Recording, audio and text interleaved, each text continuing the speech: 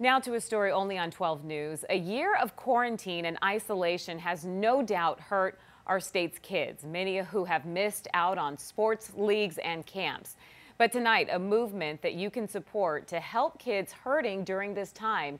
And it's all inspired by a fallen police officer killed in the line of duty 14 years ago this week.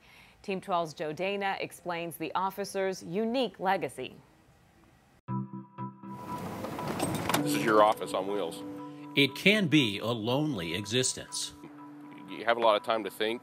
The job of patrol officer.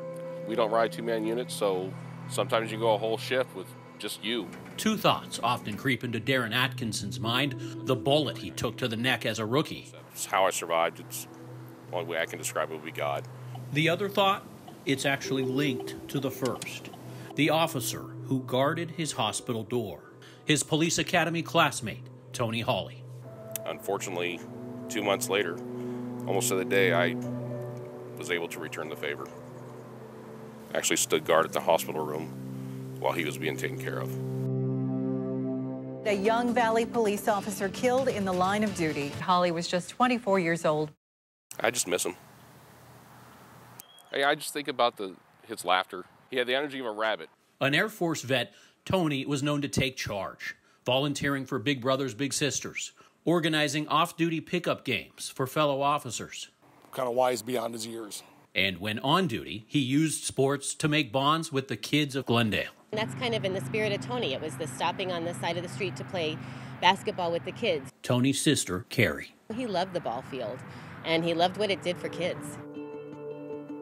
It's why Tony's family started the Anthony Hawley Foundation. Over the years, we followed the nonprofit as it collects funds to provide scholarships for kids across the valley who might otherwise not have the resources to participate in summer camps and sports leagues. I'm very grateful. Because like I said, I run on a budget. The Anthony Hawley Foundation is down to about a fifth of the funds that they typically have. Tony's family believes that this year, more than any other, would be the time to make sure that less privileged kids have a chance to get out and play. If you have a little bit extra and you can give so that these kids that have been cooped up for the whole year, that haven't been able to play sports, maybe their parents are in a bad financial situation right now. You know, Tony, he lived life by his values and he would just love what the foundation's doing. It's Tony's legacy that makes those long rides a little brighter. Organized sports give kids a structure that some might not have at home. It makes me proud to be a friend of his, to have known him. It just really shows the impact that he made in his short time here on Earth. And what a way to remember Anthony Hawley on this week that we remember the anniversary of his death. Again, there's the information, AnthonyHawleyFoundation.org.